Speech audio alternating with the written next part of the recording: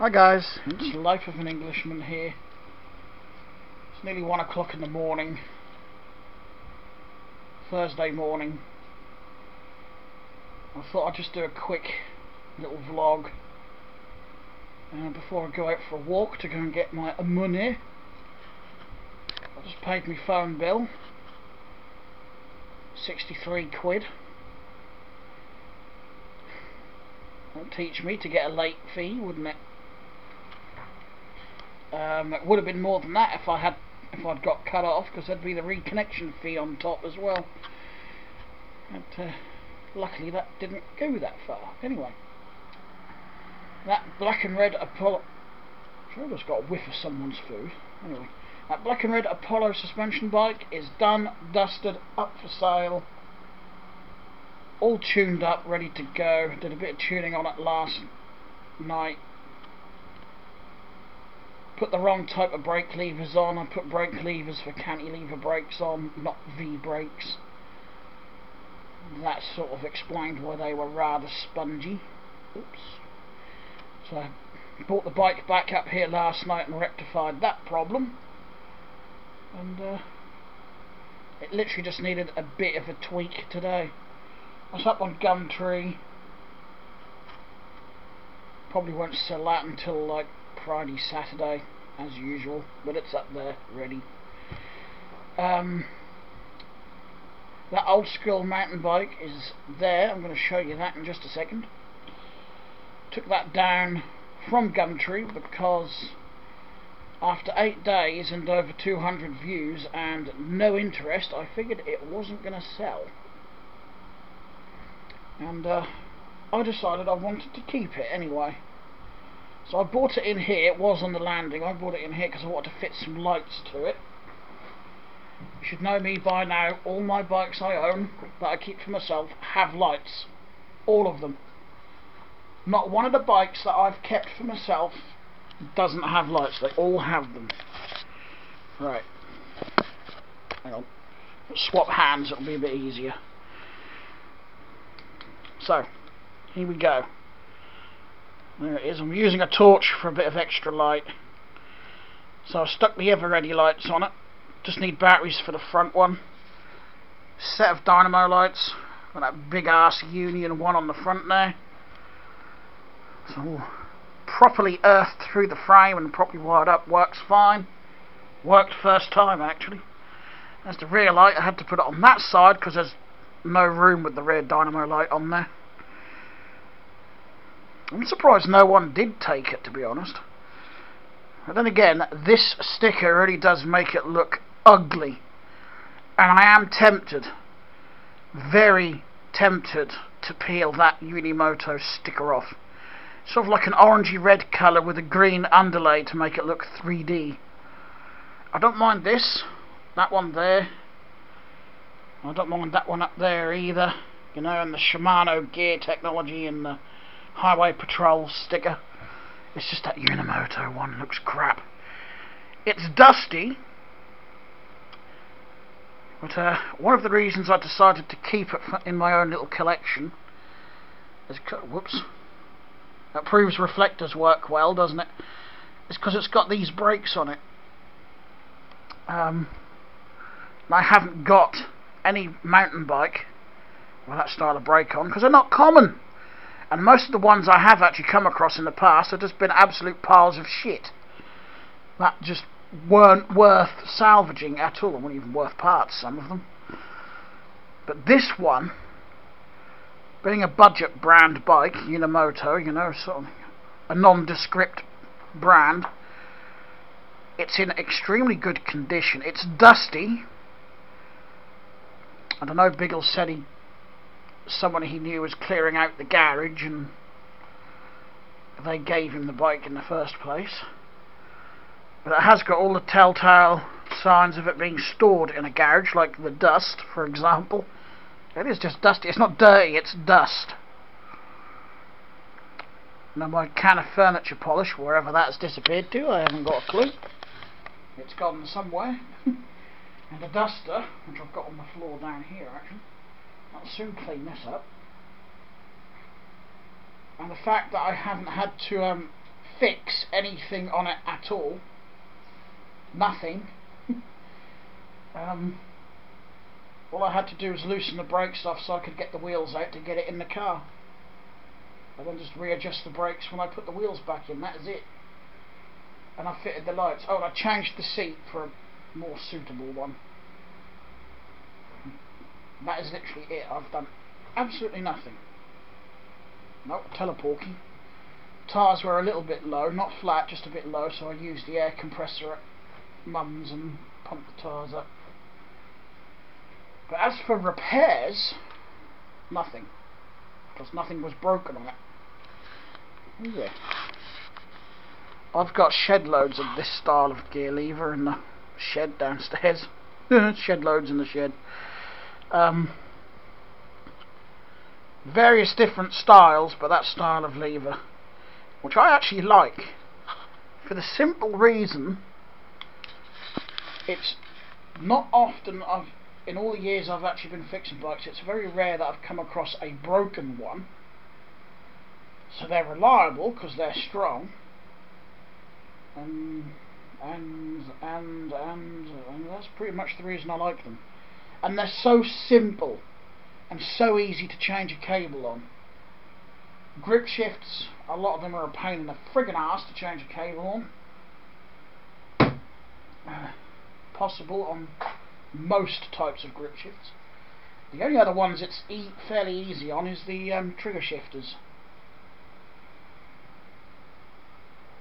But I'm not fond of grip shifts anyway.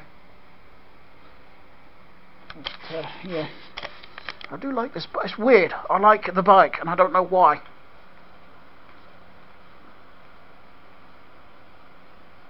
Sorry, I'm scratching because my waist is itching like a bitch at the minute. I've got a Universal bike frame that was given to me. It's actually got the Universal frame name on it. Requires the same sort of brake setup, sort of horseshoe caliper type brake, but someone's fitted an aluminium crank to it. Now, before anyone says how do I know someone fitted it, Universal is a budget brand bike like this one. Everything on this one is steel. There's no aluminium crank, no aluminium brakes, no aluminium wheels or anything. It's all steel. Because obviously steel is a cheaper metal. So of course the parts are going to cost less. And as Universal is, or was, I don't know if they still exist. I hope not, because they were shit bikes. They like to rust. But again, it's a bike built on a budget, so what do you expect? But they don't use aluminium parts, and that is too much of a nice looking crank, as well as being alloy, to be an original crank on that, so someone has changed it. So I'm definitely stealing the crank off of that bike. I've stolen the pedals off of it. I stole the pedals for the Apollo. It was the closest thing and easiest thing I had to hand that had some pedals on. And I'm not even sure I'm going to bother with the Universal frame. I might do. I might save it for a rainy day project when I'm bored and feel like putting a bike together, because I do have days like that. Especially if I've had no bikes in to repair and sell, you know, if I've had a dry spell, as they say. I get the itch.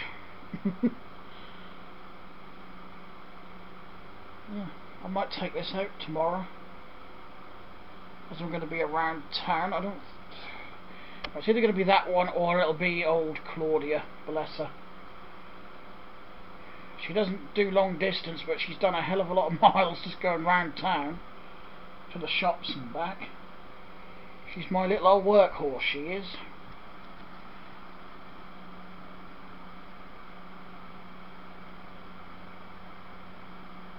It's nice to get into my shed properly, so when I feel like having a change of bike, I haven't got to lug a friggin'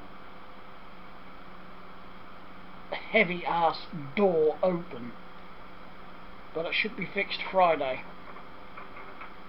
Oh joy. They should arrive between 8 and 9 in the morning, which means I've got to be up early. I want to be up at least 7:30 at the latest, so I can actually go down there, open the door and empty my bikes out of the shed. One, it'll give them room to work, just in case they need it. And two, there won't be any risk to my bikes being damaged either, because I've got a couple in there that are well, at least one that actually does have a good monetary value to it, but they're also valuable to me, like my Claude Butler. And that lad that borrowed my Giant, every time I see him he still tries to borrow the Claude off of me. Ain't gonna happen, I'm afraid. I can't. Out of all the bikes I've got, that's the only one that I can't loan out. Didn't really want to loan the Giant out, but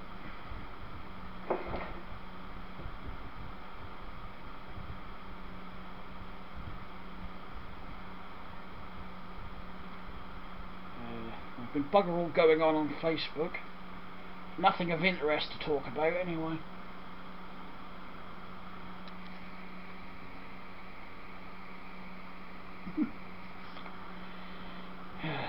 The other thing I can do Friday is hopefully buy the parts for that Poxy camera, because it'll either be Friday or Saturday, because PayPal is holding that payment still. Transaction's been done, feedback left on both sides, so it says pending till the 16th, so I don't know if it will be like after midnight tomorrow night that it'll finally clear and go into my PayPal account, or that night and, you know, give it to me to spend Saturday. I'm hoping Friday. Me.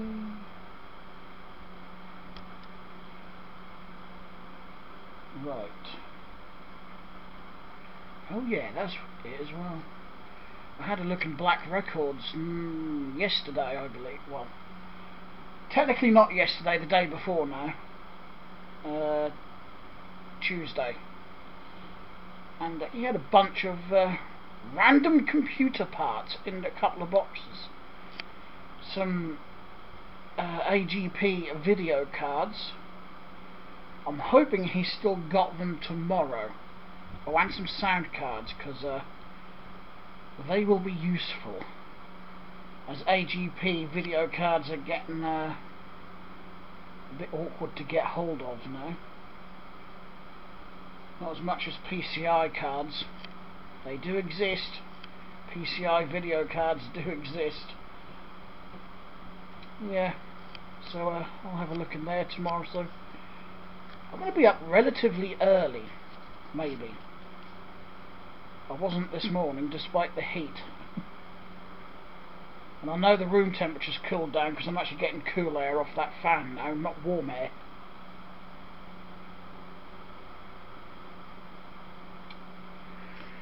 First time, 13 minutes. Right, well, I'm going to turn the camera off.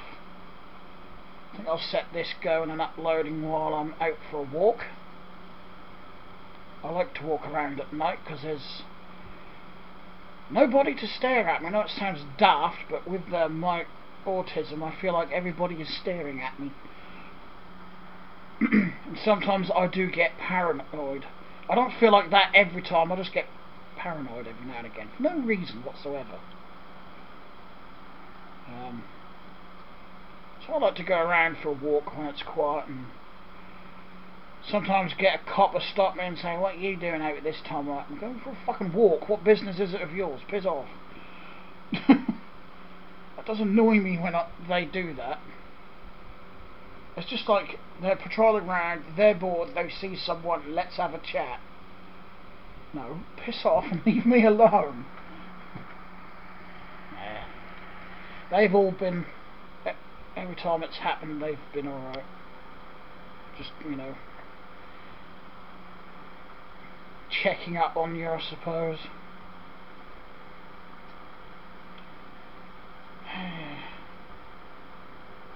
Right, so thanks a lot for watching, and no doubt I'll return home tomorrow with some goodies, I hope. So I'll talk to you tomorrow. Bye.